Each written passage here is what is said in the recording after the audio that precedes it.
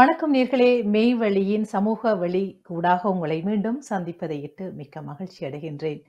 தை மாதம் என்றதுமே எல்லோருக்கும் ஒரு பரபரப்பான எழுச்சிமிக்க மொழியோடும், மொழியினுடைய வாழ்வியலோடும், இனத்தினுடைய வாழ்வியலோடும் எங்களுடைய நினைவுகளை மீட்டிப் பார்க்கின்ற காலங்களாக இந்த தை மாதம் இருக்கின்றது. பொங்கல் விழாவிற்கான எழுச்சி, பொங்கல் திருவிழாக்களோடு எங்களுடைய உணர்வுகள் ஒட்டியதான நினைவுகளோடு நாங்கள் மீண்டும் ஏதோ எங்களுடைய இனங்கள் தொடர்பான அடையாளங்களை தேடுகின்ற காலமாக இந்த காலம் இருக்கின்றது. இதற்காக பல அமைப்புகள் பலவிதமான செயற்பாடுகளை இந்த காலங்களில் முன்னெடுப்பதை நாங்கள் அவதானித்து வருகின்றோம். அந்த வகையில் பிரித்தானிய தமிழர் வர்த்தக சம்மேளனம் ஒருங்கிணைக்கும் ஒரு முக்கியமான நிகழ்ச்சி மரபு திங்கள் என்ற நிகழ்வினை ஒழுங்கமைத்து வருகின்றார்கள். கடந்த காலம் அதற்கான அங்குரார்ப்பணம் மேற்கொள்ளப்பட்டு இந்த வருடமும் COVID-19 இருந்தாலும் கூட இந்த காலங்களிலும் கூட இணைய வழி கூடாக நிகழ்வுகளை ஒழுங்கமைத்து வருகின்றார்கள். அந்த வகையில் இது முக்கியமாக ஏன் முன்னெடுத்து செல்லப்பட வேண்டும் என்ற பல விவாதங்கள், பல கருத்துக்கள், பல கலந்துரையாடல்கள் பல வழிகளில் மேற்கொள்ளப்பட்டு வருகின்றன. இன்றும் கூட மிக முக்கியமாக இன்று நாங்கள் இது தொடர்பாக பேசுவதற்காக எங்களுடைய அன்புக்குரிய நண்பர் ராஜ்குமார் அவர்களை அன்போடு அழைக்க இருக்கின்றோம். மிக முக்கியமாக இளையவர்களுக்கு இந்த நிகழ்வு கூடாக தமிழ் மரபு தொடர்பான ஒரு விழிப்புணர்வை அல்லது அவர்கள் அறிந்து கொள்ளப்பட வேண்டிய விடயங்களை பகிர்ந்து கொள்வதற்காக விசேடமாக இந்த நிகழ்ச்சி ஒழுங்கமைக்கப்பட்டிருக்கின்றது. இந்த நேர்காணல், இந்த கலந்துரையாடல் ஆங்கில மொழி ஊடாகத்தான் நடைபெற இருக்கின்றது. அது வேண்டுகோளுக்கு மெய்வெளி அதை செய்வதற்காக முன் வந்திருக்கின்றது. ஏனென்றால் வளர்ந்து வருகின்ற அல்லது எங்களுடைய இரண்டாவது தலைமுறை என்று சொல்லப்படுகின்ற இளம் பிள்ளைகளுக்கு இது தொடர்பான ஒரு நேரடியான தொற்றுதலை அல்லது நேரடியான ஒரு விளக்கத்தினை அளிப்பதற்காக ஆங்கிலத்துக்கூடாக இந்த உரையாடலை நிகழ்த்த வேண்டும் என்ற ஒரு வேண்டுகோளுக்கு இணங்க மெய்வழி இந்த நிகழ்வை ஒழுங்கமைத்திருக்கின்றது. அந்த வகையில் ராஜ்குமாரை அன்போடு வரவேற்றுக் கொள்வோம். So I am so excited to have here academic human rights social activist Mr. Rajkumar. I'm excited to talk about his involvement and interest on Tamil heritage. Hi Rajkumar. Thank you. Thank you for inviting me to this discussion. Thank you, MEIVELI Media and Rajita. It's great pleasure for me to be here. It's our duty to repeat, respect, celebrate, and preserve our heritage, Tamil culture, Tamil language, Tamil civilization, Tamil history, and Tamil ethnicity as well. So far, lots of organization, they are doing lots of work to carry on this project. On this basis, the British Tamil Chamber of Commerce, they have started this project from last year. As a representative of the Tamil British Chamber of Commerce, could you explain me what are the objectives they have, and why do you think that we want to celebrate this event? Thank you, Rajita. The main objective or the vision of this the whole project is to somehow entrench the Tamil identity or institutionalize Tamil identity within our UK or in the countries that we live in, specifically that we are talking about United Kingdom, but also as you know that in Canada that Tamil Heritage Month is already been proclaimed as kind of month of January as Tamil Heritage Month. So similarly, not only just we wanted to proclaim the month, but also to make sure that within the host community and especially within institutions that there is an understanding of how rich and how kind of how old and celebrated the language, the way of life of Tamils, and multifaceted identity, because sometimes often the host communities or fellow citizens see that our identity is purely a struggle-centric or political identity, but it's actually we wanted to kind of portray the truth and the actual dimension of Tamil identity in general. So in that sense, I wanted to reiterate this point that British Tamil Chamber of Commerce made sure that even though they sponsored this event and they instigated this event last year, it is kind of an event celebrated by all across the United Kingdom and owned by all organizations. So it is not just an organizational or just one organization, because as you know, these projects cost a lot of money to start and kickstart. So thankfully, British Tamil Chamber of Commerce funded that project to start off at the initial stages, but we expect all organizations to join. And in fact, over the last 18 months, many organizations have joined, and young members of Tamil diaspora organizations have also joined. So in that sense, that's kind of a simple vision, and that's where we are heading towards. Very nice to see that British Tamil Chamber of Commerce is welcoming all the organizations and all the people and all ages to celebrate this event. And I would like to ask you about younger generation understanding of Tamil heritage and its value. You may have that feeling or understanding of young people while you are working with them. So, how do they self-identify themselves? How do they feel that they are Sri Lankan, British, or Tamil? What is the expression of that? In fact, the last 10 years, I think I would say the last 10 years is in a renaissance period about Tamil kind of youth, or especially youngsters, talking about their identity. And also, I have seen that more and more youngsters, especially when they enter into university life, they like to and they are trying to seek their identity. Because during their schooling ages, and especially with parents, as you know, that community hardworking parents might be actually very busy providing what is needed for the children, and they would not have this time to have discussions about face to face about what is our identity, where we come from. Often they talk about struggle related identity, what actually made us to flee our country and so on.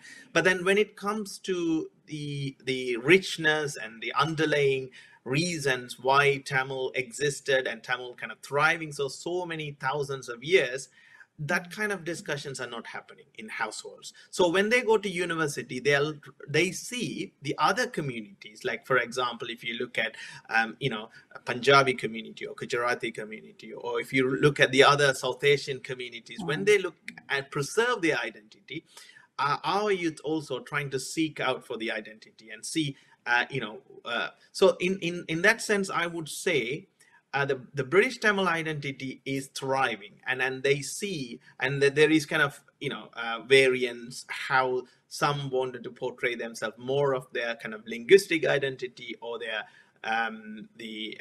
national identity as Tamil, but also generally the Tamil identity is kind of fostered and aspired by most of the youngsters. But the trickiest part is when they wanted to follow Tamil identity, we hear a lot of different kind of definitions and kind of connotations. So as the parents would say, oh, இதுதான் Tamil identity, நீங்க அதைதான் செய்யணும். And that kind of a standard tagline kind of negates the fact how plural and how diverse our identity is. I think in that sense, youngsters are trying to reach out to understand the pluralistic nature of the Tamil identity, multifaceted identity. So in that sense, I would say there is a massive kind of seeking, or massive kind of interest in seeking has started. That's interesting. So while these people are why these young people shows their interest on Tamil heritage, I think the families have the responsibilities to pave the path of understanding of Tamil heritage. As you have involvement with the young people, how do you feel about the Tamil families in diaspora? How do they adjust their life in England? And what are the interests they have to pass on this heritage to the children? In fact, families, I feel that families trying to force sometimes some of the values, thinking that these values will help them to actually be good citizens and be kind of the kind of children they want to be. And in fact, I don't think that is a very healthy way to push identity, because when they really understand the identity in a point of view how and where we come from, searching our roots, that will have more kind of a long-term effect in the sense that that they will really kind of have conviction and kind of foster that identity. But I think it's partly even the older generation, right? The first generation, especially, who came to this country and really work hard to provide whatever needed for their children, because it is not easy fleeing a genocide and trying to go to a new country and set up the life and adapting the environment. But on the other hand, they themselves haven't really explored much about their identity apart from their village level, or maybe probably the kind of practices they would have actually followed their ancestors, or maybe religious identities in general. But really going down to the Tamil identity, there is kind of a gap even within the older generation. In fact, that is what dividing the older generation, or the parents in the household, could not be able to kind of inspire the younger generation to follow the identity based on the merits, rather than saying, oh yeah, my parents are from this identity, this is what I have to follow, and that kind of prescriptive idea, it is not working, I think. But I think, Rajita, one thing we need to understand, we don't have to worry too much about forcing this identity, because the richness and the merits itself will speak, as long as we can talk about it, as long as we can explain, like programs like this. Yes, definitely dialogue should take among both generation, I think. And as you mentioned about the gap, how our Tamil community or British Tamil Chamber of Commerce is working on to fill this gap, and what are the activities so far taken? I think I would say that there are many organizations along the British Tamil Chamber of Commerce who are actually doing amazing jobs in this. Like, I would actually say there are a lot of Tamil schools I've joined in recently, because they are well placed within the communities, that they could start engaging with parents and children in a level that they can take this project further. And also, I would just to name few, like the Tamil young organization, like Tamil Students Initiative, have played a massive role with us, because I'm also a co-founder of Tamil Institute for Leadership Excellence, which is an organization works with youngsters to empower their leadership skills as well as their soft skills, but partly to give them empowerment, leadership, and that kind of a self-esteem and motivation. It is important for them to understand their roots and understand where they come from. They should be clear, and they should have some clarity in their identity. So Tamil Institute, so part of our role, we also work with these youngsters. So there are many organizations within especially the Tamil SOCs with the universities. This year, they have joined hand to put up a lot of projects. So apart from the major event, or the main event, which is organized by British Tamil Chamber of Commerce, the 16th and 17th of this month, but there are many other events happening, which is part of Tamil Heritage Month. I've seen institutions and smaller media outlets are also started to celebrate. They are putting logos, and they're saying it's part of Tamil Heritage Month. And I have to also thank MEIVELI doing that as well in their programs. So I think the awareness is coming on, and not just one organization. This is what I wanted to re-emphasize again and again, and all the media people as well, just to want to make sure to make it more common and make it owned by everyone, rather than just us, like, the Chamber of Commerce did this, or Chamber of Commerce introduced this, because it is important that it is a common project. All of us are celebrating, and in fact we are sponsoring it, and of course over time there will be new organizations as a group might come together and take this hallmark event into the future.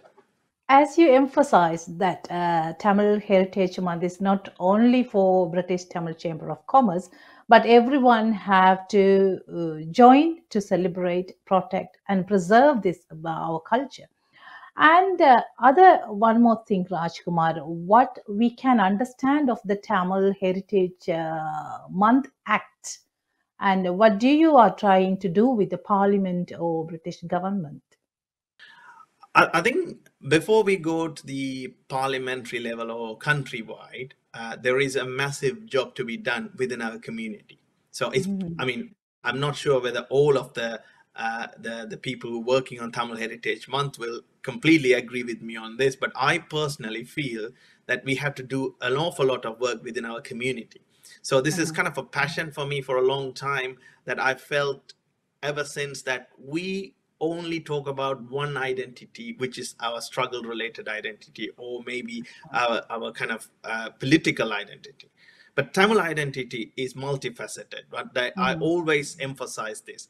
So it is so important within our society to make sure to understand. So let me give you some examples, just one or two examples. So one example I would say is that, we have this rich tradition, so many thousand years old, and very well, you are well read in Tamil literature, that the five lands, like land masses, like Kurinji, Mullai, Marudam, Neither. Each land masses had its own habit of food, like how they cook, how they serve, what kind of ingredients and recipes, and so on. So this is all evolved over thousands of years, and Sangam literature very clearly lays out not just this kind of a table food, but also how it's cooked, how it's consumed, and the nutritious values, and the Siddha Marathuam behind it, and so on. But yet, we could not recognize, or we could not happily or proudly express Tamil food as Tamil cuisine. I mean, we Mhm. have hundreds of restaurants in the UK, right? And 99% of the customers of these Tamil restaurants are Tamils, and people who are really enjoying Tamil foods, even the younger generations. When you go to a meeting, if there is Tamil food, is always a winner. So why can't we label or brand Tamil restaurants as Tamil cuisine? So instead That's of kind of bringing out a South Indian, Sri Lankan, or Asian food, because we are in a confusion by default without expressing our identity, because food plays a massive role in human life. Because food is the most foremost and most important identity that you can put forward. So if we are not expressing our identity in our food, that plays a big impact. So I think we have to start from food. We have to start that's from way of life, like medicine. And see, there's about 2,500 to 3,000 doctors who works for NHS here, Tamil doctors, and most of them fled the country due to war, but also the second generation Tamils coming along. And see, thousands of years, the ingredients we used in Siddha Vaidya, like, a simple ingredient, I would say, mulahu. As you know, mulahu, it's pepper, the peppercorn. Even they say, isn't it, like, if you have 10 peppercorns, you can also eat in an enemy's house. So you say, "Pattu மிளகு இருந்தால் பகைவன் வீட்டிலும் உண்ணலாம்." So they say that, right? Now, Mhm. all the pepper, the ancient name for pepper is curry. When Mm. we mean cooking curry, that means we actually use black pepper, and that's how we use it. So the very word curry, it's a Tamil word. So how Mm. are we not taking through? And then the medical properties. Now, if you go to central London, and if you go to any of these food outlets, or the rest, especially the takeaway food outlets, like they sell turmeric shots, manjal, like turmeric Mm. shots as the best. So they mix turmeric with orange juice, and they are about 3-4 pounds. And Oof. we have this tradition of medicine and food, and especially medicine, all of the spices that we use in our kitchen cupboard, anjara patti that we use mostly, are so useful. And in corporate companies and international pharmaceutical companies are patroning this ancient tradition within the Tamil Siddha Murai, or Tamil Siddha Marathuam, to make money.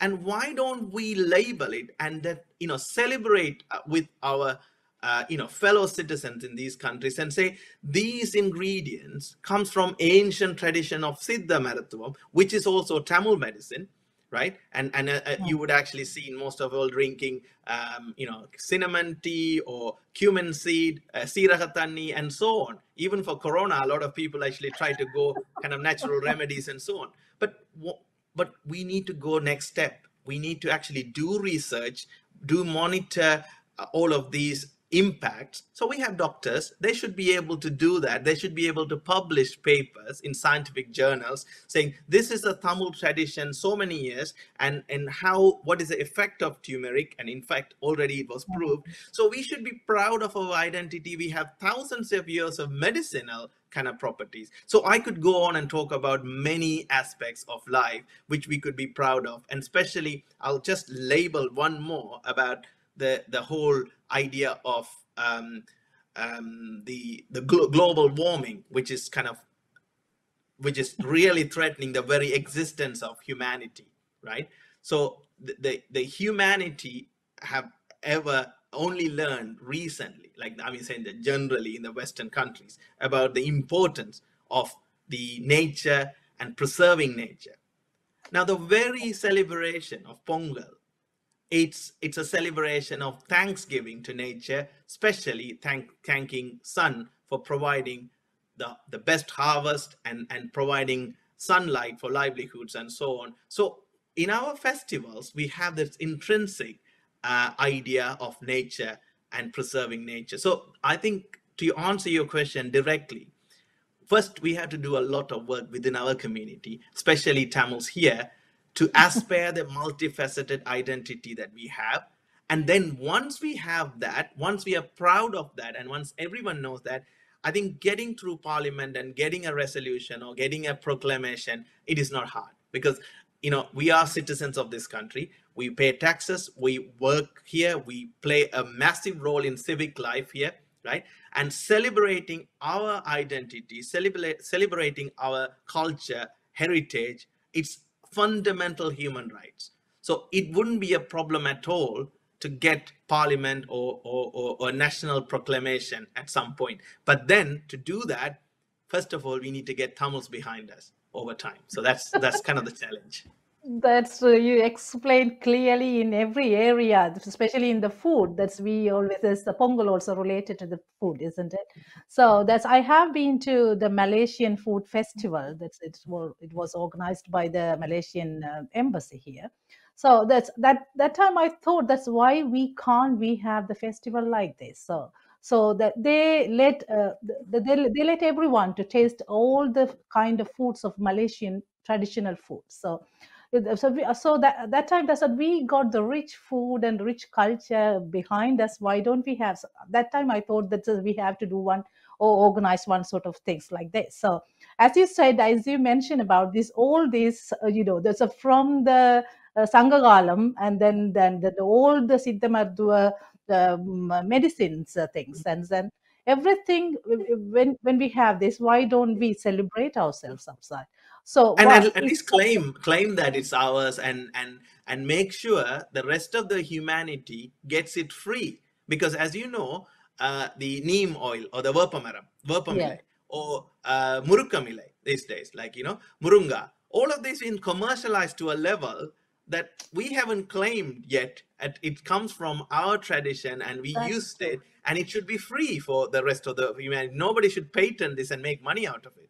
This also very interesting area to get to know more about it. Will be any presentation include in this Tamil Heritage event activities? I'm sure that they over time, and especially the organizing committee will think about including, because last year we brought Dr. Siddha Marthuvar Ku Sivaraman to speak as a keynote address, and we will also get some of the speeches this year. And this year I'm trying to get an environmentalist perspective on Tamil identity and Tamil heritage. But as you said, we part of the workshop that I conduct at the Tamil Institute for Leadership Excellence, we make sure that one of the workshops, it's a 6 workshop, 6 separate sessions, but one of the workshop is very specifically dedicated. It's about 3 hours workshop, specifically dedicated Siddha Marathuvam and Tamil cuisine. Because I think the younger generation is really interested to know more, and they're starting to cook as well. So I think the understanding is the older generation already know cooking and already know the Siddha Marathuvam. So it'll be really like, trying to sell some. I mean, it's harder to push, but I think the younger generation is keen to know more. So, but it's a good point that you have made, and I'm sure we will discuss this, whether we could have an element of talking about this as a campaign point of view, because and Rajita, some people say, oh, it's rice, it's not yours, or that is not yours, this is not yours. I would say this, like, rice is cooked in China, in Thailand, in India, but then they still call Chinese or Thai food or Indian or whatever. Like if it's Punjabi food, or if it's Kerala food. But they all use rice as staple food. It doesn't matter, because you might use rice, you might use puttu or roti or whatever it is. But there is a tradition of cooking, and then you label it. So you don't have to worry too much about are you using the same ingredients or not, because across the world they use the same ingredient, but then they label it, provided they have this tradition of their food habits. Thank you, Rajkumar, for the very detailed information, and really enjoyed it. Rajkumar, I would like to ask you, as you mentioned that earlier, you have been running a leadership program for young students. What are the interests they have about Tamil? And apart from the food or cuisine, do they have any interest on history? And what did they understand so far? So the interest, even like it started within me as well, when we were working with my students at university. When I teach there's always about out of the cohort there'll be 6 or 7 Tamil students in that. So there was kind of discussion just inspired me to start this workshop, because some of them didn't really understand even about the Eastern civilizations, especially like Tamil civilizations, or even about what happened in that part of the world. So the Western education system talks about Romans. Worse come worse, they will talk a little bit about Mesopotamia and Egyptian cultures or scenarios, civilizations. So when they go through school throughout, and then once they get to university, that's the time they realize, oh, the world is not confined to Rome. The world is not confined to the Western civilization. So they started to ask this question, that the Western civilization, especially like, countries are very cold, and they could not produce food throughout the year.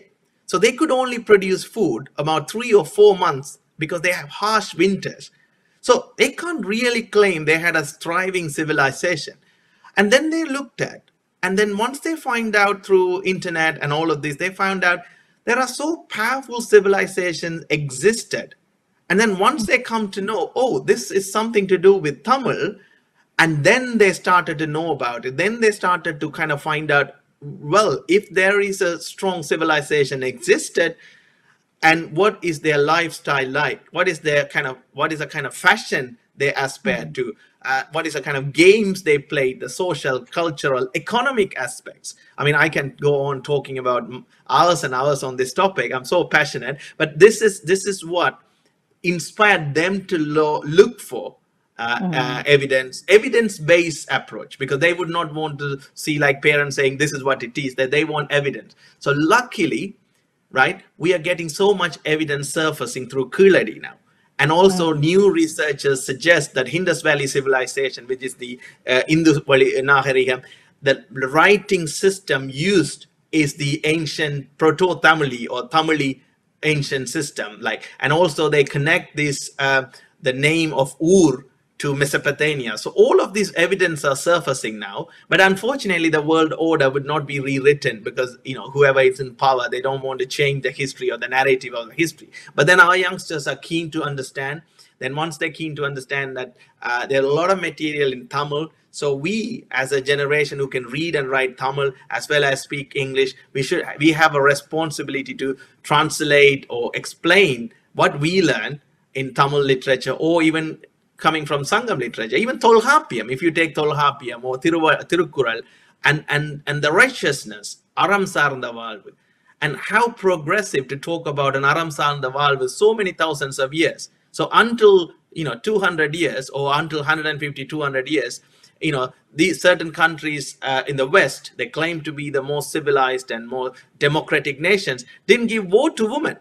So women didn't have rights to vote. Even so-called American Constitution, when they passed, they say the free people and the government for the people, by the people, and so on. Even after that, women didn't have writing to vote. I mean, the rights to vote. So in that sense, if you really look at ancient Tamil way of life, where the female and male poets have challenged, and also challenging the authority itself. There's so much evidence in that. So, for example, if you look at when Galileo Galilei tried to say the world is not flat, the church would hang him for that, isn't it? So that's kind of the fate of it, of the West. But when you see that in Pandya, it could be a story, but like Nakiran challenging the ultimate supreme God and still walking through, because saying if it's wrong, it's wrong, even if it's said by the God. So this is a kind of, I mean, I see the story behind, or see the teaching behind it, rather than the religious practices across. I see that we brought up in a way of challenging, and these are the progressive values that the youngsters are looking forward. So once they look forward and once they see these values, they are inspired to learn, and they're going towards that. So that's kind of, I would actually say, have inspired them, and they're connecting more with the more and more the progressive nature that they feel, and they associate it with our ancient traditions. That's right. Apart from our food, clothes, there are so many valuable matters consist in our Tamil heritage, which we have to bring for more discussion. To wind up our talk, what is your message for our younger generation about the Tamil heritage, Rajkumar? So very clear message is that your identity is not only ancient, but also very progressive. And you have to do research, you have to seek, because don't just believe somebody saying this is what Tamil culture is, that is what Tamil culture is. I could say Tamil culture, it's kind of goes beyond religious boundaries. So that's one of the important things. So we are not confined to religious boundaries, but not even linguistic boundaries. People might think it's just language. Yes, language is a very important part, because that's how our way of life being communicated and conducted. So you have to go beyond that to look at it's a life based on aram, or righteousness, and looking at all of the other aspects. So if you dig deep and do your own research, and you will find more interesting stuff. In fact, what it'll do is it'll actually inspire you. It'll build your self-esteem. It'll build your leadership qualities. It'll give you the motivation to aspire good things in life. So nothing cannot go away. So even you don't have to get involved in Tamil heritage related stuff, but you could do your own aspiring careers, but that'll give you the kind of inspiration and self-esteem for you to carry on your life and be successful. That's the message I would like to say. Thank you very much, Rajkumar, for your valuable time and your excellent detailed information about Tamil values. Your passion, your interest on Tamil heritage, as well as your contribution on Tamil young people may have significantly impact in future, I hope. And I would like to thank you, British Tamil Chamber of Commerce, and all the volunteers who are carrying out all this very important event. So I hope all the families and young people will join to celebrate this event. Yeah, in fact, through schools, Tamil schools, British Tamil Chamber of Commerce is trying to reach out to any younger. You mean the children rather than the younger generation, the university age. But we're talking about children. In fact, last year there was plans to encourage them to write essays, poetry, but in Tamil and English. One of the purpose that we wanted to encourage them to write in English is that we wanted to make a mechanism that when they write an essay in English about Tamil history or Tamil identity or Tamil heritage, we would ask them to attest that by their class teacher to say that it was written by so and so. So in that way, the class teacher would also help them to correct the language and also understand our identity. So there are a lot of initiatives was planned, but unfortunately, during COVID time, that could not actually go through as we planned. But just one thing I wanted to say before finishing. I'm so passionate, and also we all like to live the life. But then heritage, it is not about oldness. Now, if I say in Tamil, மரபு என்பது வேறு, பழமை என்பது வேறு. So we are not talking about palamai. We are talking about heritage. When they say English heritage, it is something evolving. So we can't go back and middle of Oxford Street wearing komanam and say this is our national dress. But things change, things adapt, but then the values won't change. So that's what I'm trying to say. So some people think if we're talking about Tamil identity and Tamil heritage, we wanted to go back to ancient times and live like that. No, it is actually also progressing and moving as well. So I just wanted to make sure, clearly like that. Thank you very much for interviewing me, Rajitha, and also not to forget, Sampratheepan did an amazing job for Tamil Heritage Month over the years. So I'd like to also congratulate and wish Sam on MEIVELI initiative and the media. So thank you very much. Hopefully we can have more conversations. Thank you very much. Thank you. Bye-bye. நன்றி நேயர்களே. இன்று மெய்வழி நேரலை கூடாக ஆங்கில மொழியினூடான ஒரு கலந்துரையாடலை ராஜ்குமார் சமூக கல்வி தமிழ் செயற்பாட்டாளராக விளங்கும் ராஜ்குமார் நீண்டதாகவே மிகவும் ஆழமாக தமிழ் தொடர்பான ஆர்வத்தோடும் தமிழ் இளையவர்கள் மத்தியில் அந்த மரபை முதிசங்களை கடத்த வேண்டும் என்ற முனைப்போடு தொடர்ச்சியாக தன்னுடைய செயற்பாடுகளால் ஈடுபட்டுக் கொண்டு வருகின்றார். அவருடைய அனுபவம் நீண்ட அனுபவமாக இந்த இளையோர்கள் சார்ந்து இருக்கின்றது. நிச்சயமாக அவர்களை பற்றி, அவர்களுடைய உள்ளுணர்வுகளை பற்றி, அவர்களுடைய தேடுதல்களை பற்றி நாங்கள் அறிந்து கொள்ள வேண்டியதும் புரிந்து கொள்ள வேண்டியதும் எங்களுடைய முதல் தலைமுறையினான எங்களுக்குரிய கடமைப்பாடாக இருக்கின்றது. அந்த இளையவர்கள் சிந்திப்பது என்ன, அவர்களுக்கூடாக நாங்கள் கடத்த முனைவது என்பன தொடர்பாகவும் நாங்கள் விளங்கிக் கொள்ள வேண்டும், புரிந்து கொள்ள வேண்டும், அவர்களோடு இணைந்து செயற்பட வேண்டிய தேவை இருக்கின்றது. அந்த செயற்பாட்டை ராஜ்குமாரும் அவரோடு சார்ந்தவர்களும் நடத்தி கொண்டிருக்கின்றார்கள். மிக முக்கியமாக தனித்து விடப்பட வேண்டியவர்கள் அல்ல எங்களுடைய இளையவர்கள். ஆகவே அவர்களுக்கான பல செயற்பாடுகளை முன்னெடுக்கும் ராஜ்குமாருக்கு எங்களுடைய நன்றிகளும், இதே நேரம் அவர்களும் இணைந்து இன்னும் தமிழனுடைய முதிசங்களை பாரம்பரியங்களை அறிந்து கொள்வதற்கான தளங்களை வளங்களை எங்களுடைய தமிழ் சமூகம் உருவாக்கும் என்ற நம்பிக்கையோடு உருவாக்க வேண்டும் என்ற வேண்டுகோளோடு உங்களிடமிருந்து அன்போடு விடை பெற்றுக் கொள்கின்றேன். எல்லோரும் இணைந்து இந்த தமிழ் மரபு திங்களை உற்சாகத்தோடு எழுச்சியோடு கொண்டாட அவர்களோடு சேர்ந்து உங்களுக்கும் எங்களுடைய அன்பான அழைப்பினை விடுத்திருக்கின்றேன். நன்றி, வணக்கம்.